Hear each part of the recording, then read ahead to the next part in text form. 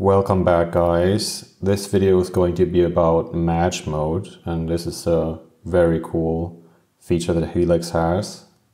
You start match mode by pressing M, and the first feature here to talk about is MM, or go to matching bracket.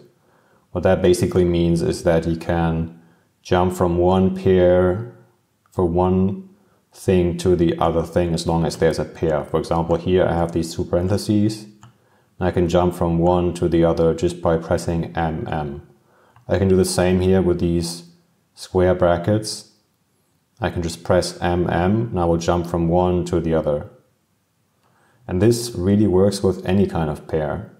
So it also works with these angled brackets here, or curly braces, doesn't really matter. Then there is MI and MA. So let me first talk about MI.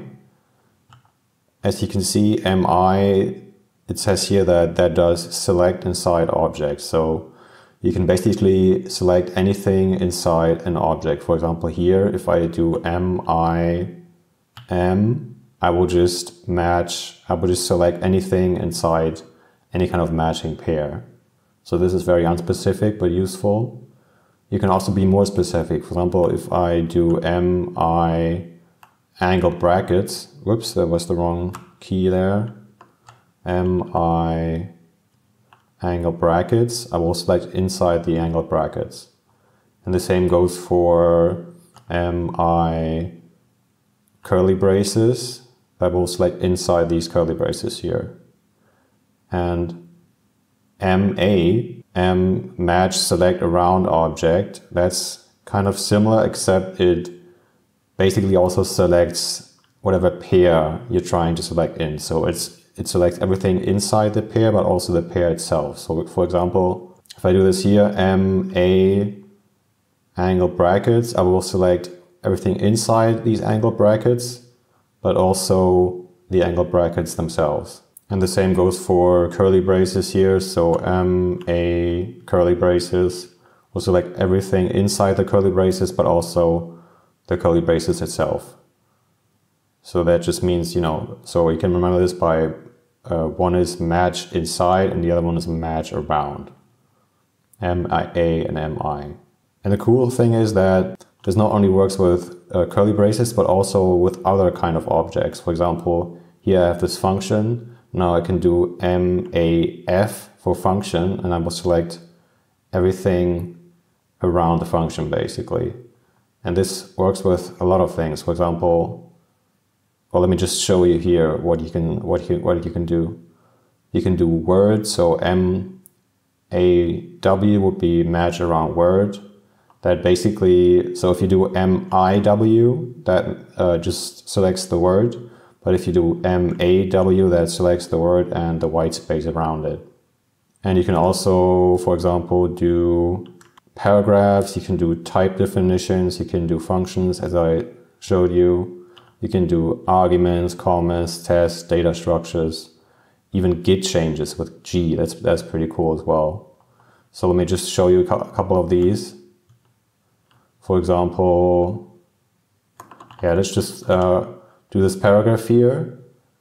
And now let me just comment this paragraph out with Control C. And now if I do MIC for comment, I will select this comment here.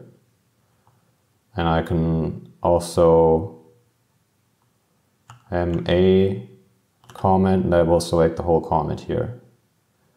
And now, do you see this bar on the left there, this orange bar? That means that this is a change that is not committed to Git yet. And that's basically a Git change. So I can also do MAG for Git change, and I will also select this Git change here. So this is very powerful, guys. So let me now get to the other feature here. And that is surround replace, surround delete, and surround add. So you can basically, if you are a Vim user, you will know what this is, or you may know what this is. This is kind of like that one Vim plugin where you can, add surrounds to words and stuff. For example, if I select this word here with MIW, or let me just get this one here. MIW. And then I can do MS for surround add, and then parentheses, and I will add these parentheses here. And now if I want to change these parentheses, I can do MR for surround replace. And then I can select these parentheses here. And now I can, replace them with, let's say, curly braces. Now I've done that. So that's pretty cool. And you can also delete them with MD for surround delete, and then curly braces. Whoops, that was the wrong one. MD curly braces. And you can also do this with just M, For example, if I do MDM, it will just get the first matching pair and delete that. So that's very handy as well. And yeah, I think that's it for match mode. See you guys in the next video. Bye.